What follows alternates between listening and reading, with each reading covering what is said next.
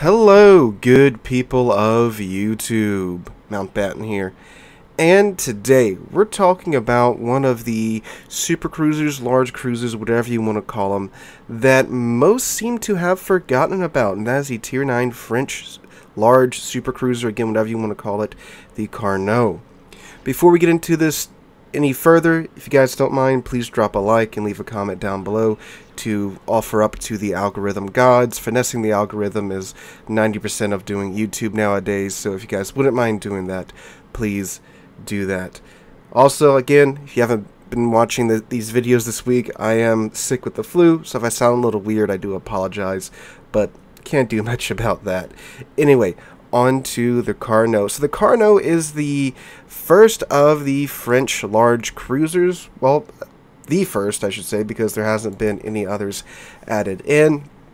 Now, what the Carnot is itself, it is one of the, not one, I think it's actually two of the proposed Dunkirk-class battleship designs that Wargaming took and kind of just mashed together into one ship. Now, the Carnot is, in my opinion, a pretty decent ship, but you don't really see too many of them around.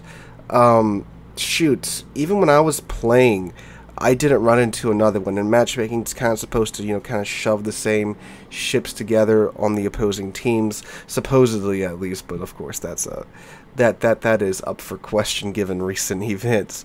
But yeah, so let's take a look at this ship and talk about maybe why she's not out and about as much as I think she should be. So, first off, when it comes to her armor, she's actually pretty well protected. She has a 25mm bow, and her armor belt is 30mm, and then her main armor belt is 180mm, and her stern is 25. Stern deck's 25 along the bow deck. Midsection is 36. Her citadel is very well protected indeed. First off, it is below the waterline, and then it does have that nice meaty 180mm section coming down on top of it. So this ship is one that you're probably not going to be able to citadel unless you catch it hard turning, and even then, I haven't been citadel too much in it, unless you get slapped or something with, like, 20-inch guns like a Shigashima or a Satsuma or an Incomparable or something like that. It does sit up out of the water a lot. Like, the ship stands up out of the water, but that good citadel protection does kind of help keep it from getting absolutely god-slapped. In terms of its HP, she has 66,450 HP. I do not have Survivability Expert on my commander, which, by the way, here's my commander build, in case you missed it up at the start of the video. I do have, I believe, Jean Henri on here, so I have the improved turret rotation with the Grease the Gears skill and the improved Adrenaline Rush going on this ship in the gameplay you got going on in the background. Alright, so her guns, obviously one of the most important features of a ship. So she has a bit of a weird setup. She has 2x3 305mm guns, and then she has one quad 305mm turret up here at the front too. Very French here. So you get 10 guns on a cruiser, which is pretty good. I mean, that's a lot of shells you're throwing at the target. And in a lot of cases in this game, accuracy through volume is very much a thing. And it is very much a thing here too with the Carnot. Her per turret accuracy isn't really that great. Her vertical dispersion does seem to be pretty decent. If you notice, a lot of times the shells, they may spread out a bit, but in many cases when the shells do spread out, it's very conveniently the length of most like tier 8, 7, and 9 cruisers and battleships. Vertically, they don't really move around too much. There's a little bit here and there, and every now and then you get a weird salvo. But yeah, when you can get all your guns on target and throw all 10 shells at the target, you're probably going to hit what you're aiming at, which is, I mean, it's tier 9 cruiser, so hopefully that would be the case, but that is very much the case here with the Carnot. So, more about the guns. So, these guns have a 25-second reload time, which is, pain. That's a very long reload time. You can take the reload module to get that down by 12%, but I don't have the range module on here. More on that in a second. You have 213 meters of maximum dispersion at of course, 21.5 kilometers with the range mod that I have on here. Her HE is absolutely anemic, 4,250 maximum damage on a 305 millimeter shell. That is terrible. 26% fire chance, 51 millimeters of pin at 905 meters a second coming out the tubes. The AP is where it's at, though. It's got that great French AP. 9,135 maximum damage, and those come out the tubes at 870 meters a second. So just right there with the guns. So this is a French cruiser, has a lot of the same characteristics of the French cruiser mainline. They did a pretty good job of including a lot of the pros and cons of the mainline into this premium, except they forgot the HE.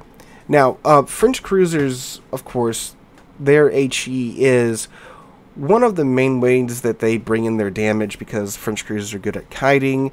They stay angled, play with their throttle, use their engine boost, and they keep throwing HE in your face. Then when you show broadside, they're switching over to their AP, and then they chunk your broadsides. The Carnot can't really stick with its HE. The only time I would say the HE is, well, not even preferable, but the only time you would even want to think about using it would be if someone's bow into you and they're staying bow in. You know, you throw a salvo or two in their face and they're just staying bow in. Then yeah, switch over to the HE and try to set a couple of fires, which, you know, 26% chance with the 10 guns doesn't sound bad, but when you remember what the Spurgeon's like, you know, he's got that nice spread on the horizontal spread. Yeah, that can be a bit of an issue sometimes, but that's the only time I would really use the HE. That, or unless there's like, you're 125% sure that there's like only DDs around you. Other than that, I'd keep the AP loaded, because the AP hits very hard. If you catch somebody's broadside with this, you can easily chunk them for like 20 or 30k.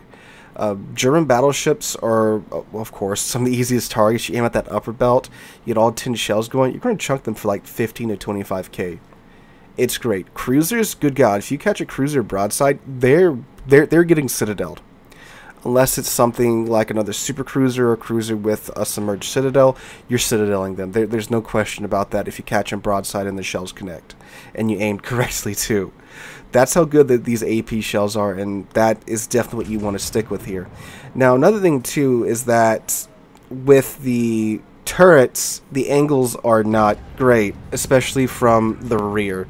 So you also can't kite as well as the other French cruisers can, even though everything else about the ship is pretty good for kiting. The armor's good, the ship is fast and maneuverable like the French cruisers, but the turret angles from the rear are abysmal. You're not going to be able to get the front two turrets on target, and again, the per turret accuracy isn't really there to where you can rely on that third rear turret to just do all the work. So that is the downsides of her artillery there.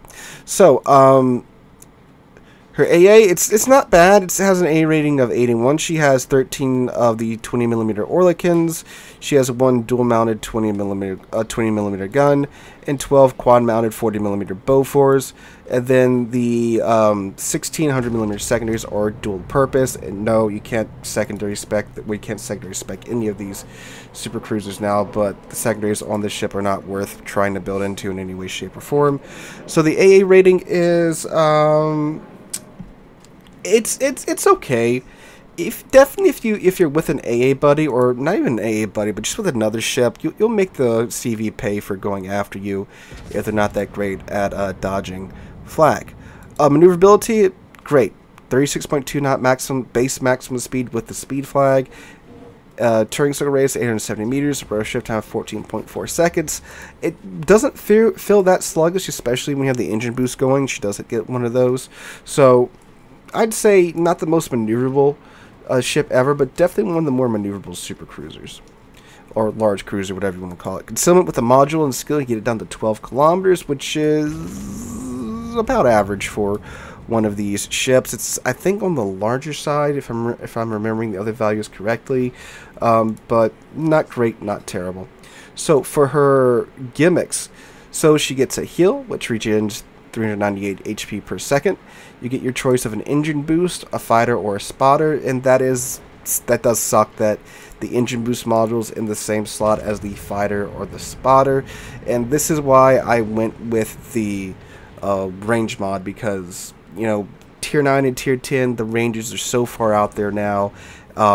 Most cruisers, especially at that tier, have spotters or have decent range, and if you want to get that usable range, you gotta, you know, make a choice. Do you want the engine boost or do you want to take the range mod? I took the engine boost and I took the range mod instead. So yeah, the engine boost, in my opinion, is very much worth it. I mean, it's a French cruiser, it's a French ship. Why would you not want the engine boost? Alright, so besides that, she also gets your choice of Hydro or DFAA. I take Hydro, it's great for dodging torps.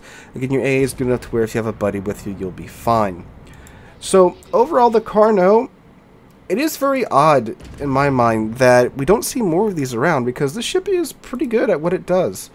And it's decent at, well, not decent, it's really good at kiting, despite the abysmal turret angles, because the ship is maneuverable enough and is well armored enough to where if you practice with it, you can get all your 10 guns on target, throw the AP in their face, and snap back before they can really have time to retaliate against you. But the amount of ship that does stick out of the water is pretty not great, and that upper armor belt that is 30 millimeters that, you know, will allow you to bounce quite a bit, it is vulnerable to, you know, ships that can pin whose ships whose HE can pin 30 millimeters of armor and above, which is quite a bit at tier 9 and above. And then of course you got the super ships now too, and, you know, all the, what does it take, like 17.5 inch guns, so like, you know, Republic's caliber and above, to overmatch that as well. But again, with the engine boost going, with the maneuverability of the ship, if you're used to playing French cruisers, you should be pretty comfortable kiting in this ship. She's also really good at close quarters combat. Again, that armor coming in there, you probably won't be able to citadel this ship from, you know, about 10 kilometers in, thanks to that turtleback citadel. And then the AP is really nasty at those ranges, and at those ranges too, you're connecting most of those 10 shells. So the ship has one hell of a punch.